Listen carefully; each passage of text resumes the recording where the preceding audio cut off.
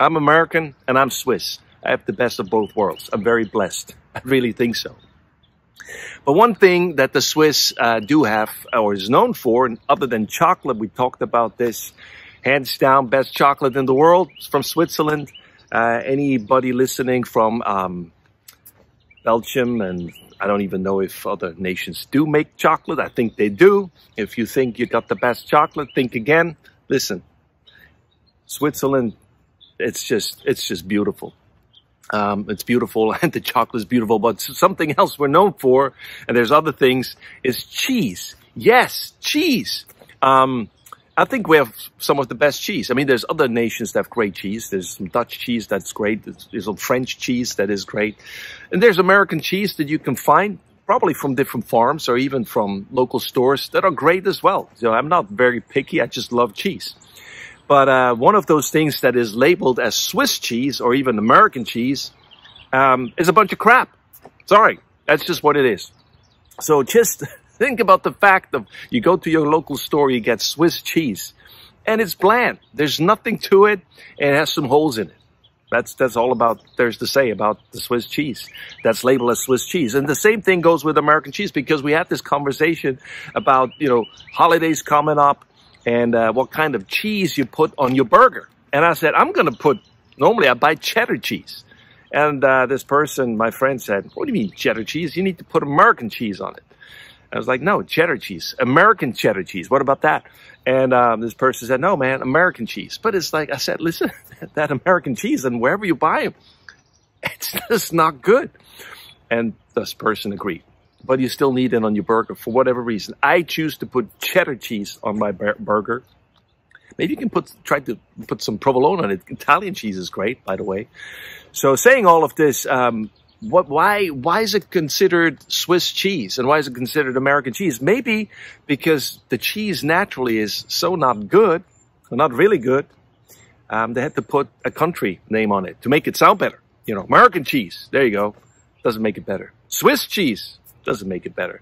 You know, the Swiss cheese that is labeled with the holes in it is coming from the Swiss cheese. It's a Swiss cheese actually from Emmental, which is Emmental. It's a region in Switzerland, and that cheese, as a Swiss, sorry for whoever was ever watching from Switzerland, you love Emmental cheese, good for you.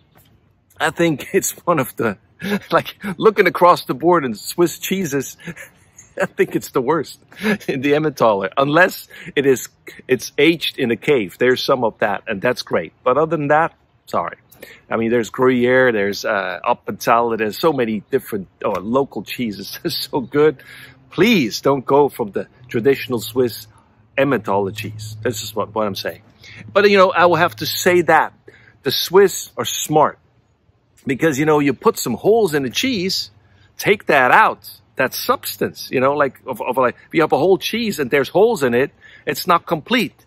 You know, however you do that. You know, people think they drill the holes. That's not how it works. But anyway, just think about that as a funny picture. I think they're smart. I mean, they're selling cheese to a normal price and this has holes in it. And people get it and buy it and they pay the money. What do they do with the extra cheese that they took out of the hole? I would say they probably sell that too. Put it back into the next batch of cheese. And here we go. So you make money from a cheese that has holes in it, and it's not complete, and you use that, whatever is took out of the cheese to make the holes, to sell some more. That's pretty smart.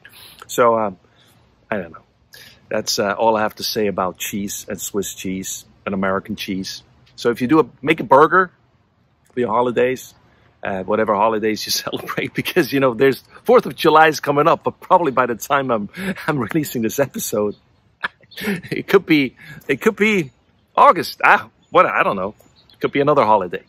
So if you do, try some different cheese on your burger. Try American cheddar cheese. I like American cheddar cheese. I like a lot of American cheese, by the way. Just saying, I'm not a snob, you know. But please don't just, because, you know, the last thing I'm going to say about this, we had an event here, a guy's event, and we made sub sandwiches, and we got all the ingredients and different cheeses.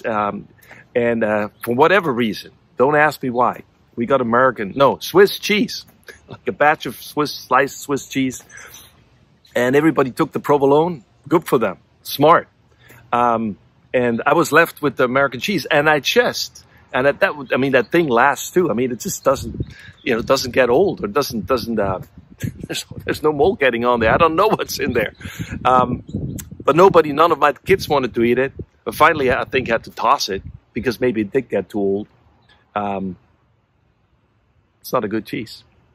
That's all I'm going to say. That's what I have for you. Thanks for watching. Thanks for listening. My perspective on Swiss cheese, American cheese, and shake things up. Try another cheese next time on your burger or whatever you use it for. Bye-bye.